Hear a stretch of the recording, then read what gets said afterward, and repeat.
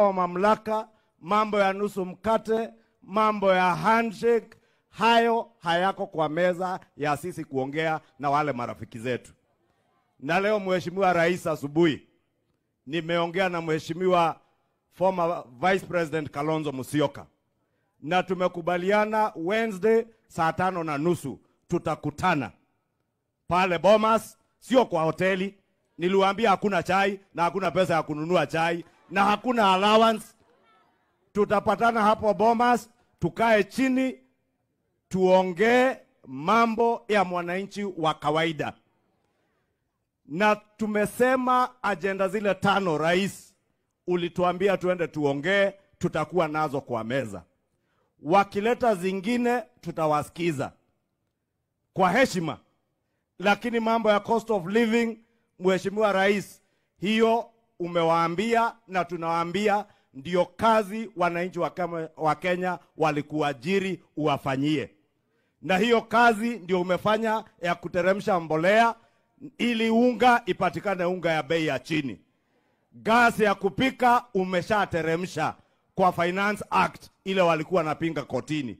Kwa hivyo cost of living, hiyo ni kazi ya rais na serikali yenye imechaguliwa na inafanya. Kazi ya gharama ya maisha sio mambo ya kuongea, ni mambo ya kutenda. Na rais haongei, anatenda. Kana tigwa ndoito. Koguo tumere maundu ma cost of living macio tigutinda tukiaraniria, macio ni gwika na mekagwo ni uria wathuri.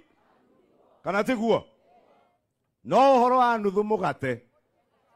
Tiga mugate, mututu. Tiga mututu. Mututu wa mugate wako kabahate ndoikia kanua renie. Ona kamunyore karia kohaga mugate matigukuhiriria. Si ndio? Na niwaambie kwa heshima, sababu niliona jana aliyekuwa waziri mkuu akipeana ultimatums.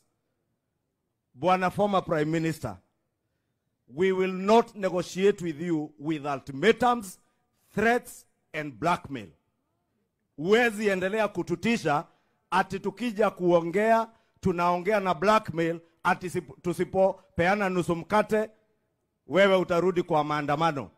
Nakubaliana na Deputy President, precondition yetu ya kuongea, sababu mlishakubaliana na rais that never again shall we use violence to blackmail the people of Kenya.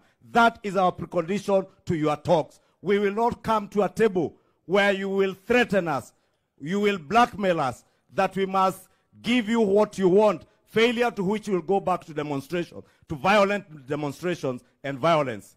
We want to agree with you. Kuongea, bring your issues to the table, so long as they are people-centric issues, not personal issues, not private matters, not issues to do with the sharing of power and positions in government, issues that concern our governance structures and how we will maintain peace in our country.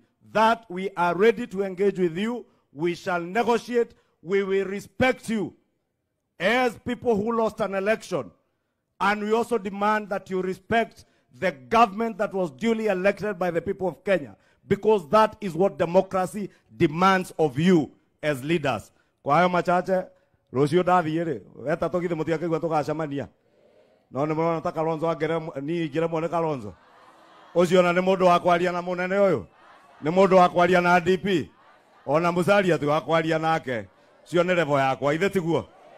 Thie hinye. Mare ngai hinye makiria. Tumere thirikari enene. Nene ne inyue mwamithurire neguo. Thengio mwathani amurathime.